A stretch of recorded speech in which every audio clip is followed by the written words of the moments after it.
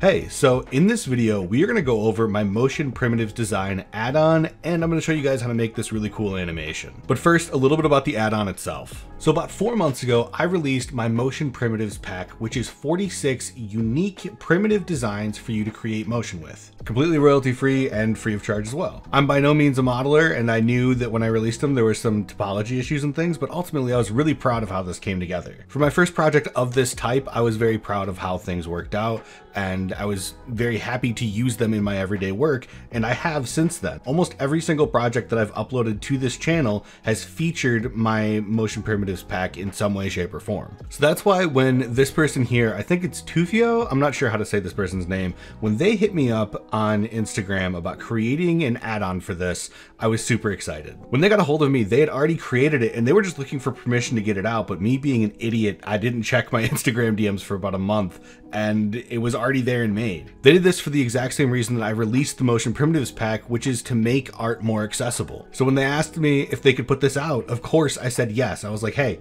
make it free, just put it out, this is sick. And they stuck to their word, they made it free, and now it's public. And it works really, really well. So I'm gonna give you a rundown on how this all works out. Please go check out Tufio's Instagram, if that's how they say their name. I'm sorry if it's not. But yeah, let's get into this. In the description is a link to the Motion Primitives add-on Gumroad page. This is Tufio's Gumroad page. And what you're gonna do is you're gonna come over here, you're gonna go and purchase, you're gonna hit 0, you're gonna hit the little purchase button and it'll send it to your email. From there, go to your email and you should have the files available to download. It's gonna be one singular zip file. Once you have it downloaded, you can go ahead and drag it to your desktop or wherever you keep your add-ons at. Just leave it in the zip file. Fire up Blender and go to Edit, Preferences, scroll down to Add-ons and go up here to Install. Go to where you put the zip file and just double click it. From there, that should install the Motion Locale Motion Primitives. Motion Locale is the name of my Discord, by the way. Just a tiny little baby plug. From there, you can exit out of that and hit N on your keyboard. And if you scroll down, you should see a tab down here. I'm not sure if it's called Addy for everybody. If it is, I do think that that's very funny that it's called my name, but it might be called something like Motion Primitives or Motion Locale, whatever. But you just click it and then this little window pops up here. You click on the image and all of the renders for the available primitives are available here. You just click whichever one you want and click Add Object, and there it is. Once you have your object imported, you can see that all of the objects are UV'd and they're a little bit more dense than a regular primitive mesh would be. Also, like I said before, some of the topology is not very good. I didn't have a great idea of what I was getting myself into when I started this project, but these are meant to just be the basis for effects. They can even just be placeholders for things. It's just to kind of get the creative juices flowing, and you can use them as little background props or whatever. So in total, there are 46 unique objects to be used in your animations that are fully UV'd and ready to go out of the box. Now, with all of that out of the way, I want to show you how you can make this little jittery kind of rigid body animation with these shapes. Just something simple and fun. Okay, so here we are in a project file with all of the motion primitives loaded in, and we're just going to move them over to the side, kind of keep them out of the way, give ourselves a little bit of room to work. And first things first, we're going to spawn in a little bit of text. Doesn't really matter what you got going on here. We're just going to make ours say hello. Now that we have our text, we are going to come here. We're going to right click on it and go convert to mesh. We're going to go into edit mode, select all of our faces. We're going to go E, and then we're going to double tap Z so that we go straight up and down, just something like this maybe. And we're not super concerned about how bad the topology is with this. It's totally fine. We're going to set our origin to geometry, get that all centered, and then we're going to zero out our location. So just press N, open up this menu, and we're just going to type in 0 for everything on our location. So we're going to spawn in a plane, and we are going to make this just so that it's a little bit bigger than the size of the hello. Maybe something like this will be fine. And we're going to set it above for now. We're going to play with the positioning in a little bit, but above is good for the moment. Now we're going to select our plane and we're going to come over to the particle system settings, and we are going to add ourselves an emitter. Now what we're going to be wanting to do here is making these shapes appear over time and slowly fill up that area like was shown in that animation. So we want these particles to spawn in and then not go away. So what we're going to do is we're going to change our lifetime to something like 300, and then our end frame we're also going to change to 300.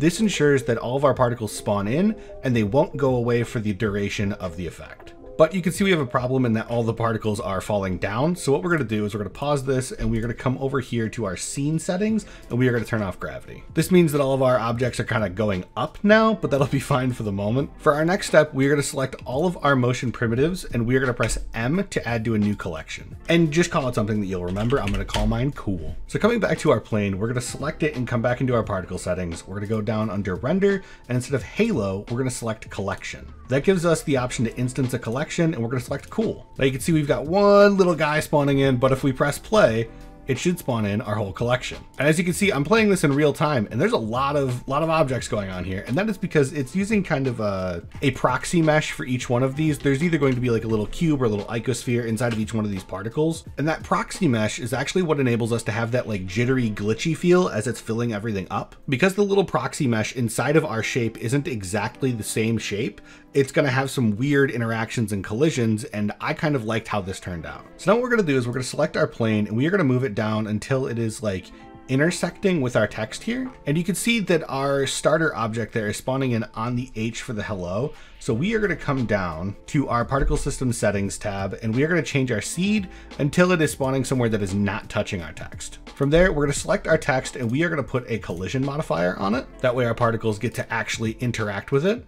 But you can see here, they're kind of just getting caught on it and then phasing through it because they still want to go up. So we're actually going to change the kind of particle system we have here. If you open up your physics tab, you can see that we're set to Newtonian by our default. Let's drop that down and change this to Boyd's. Now you'll see this gives us a bunch of options, but what we want is under Boyd Brain. We're going to come down here and we've got a bunch of different options. If you hit this plus sign, you'll see that you have a bunch of options to choose from, and each one of these are a little bit of code that tell the particles what to do. They're pretty self-explanatory. Separate, all the particles go away. Flock means that all of the particles get together to move. And if you have those on together, it means that they will separate and kind of form groups and then move as groups. We're going to leave both of these on for now, but we are going to add follow the leader. Follow the leader essentially says to all of the particles, go to this thing, do whatever you can to get to this thing. So of course, with that thing, we're going to make that our text. So now if you turn that back on, we're no longer flying away, and everything's moving towards our center object here. So what I'm going to do is move this plane so that it's a little bit below our text for now. I know we started above, but seeing the interactions again, I think below is probably a good place to start. You can see we've got a lot of like jittering and flying objects going around.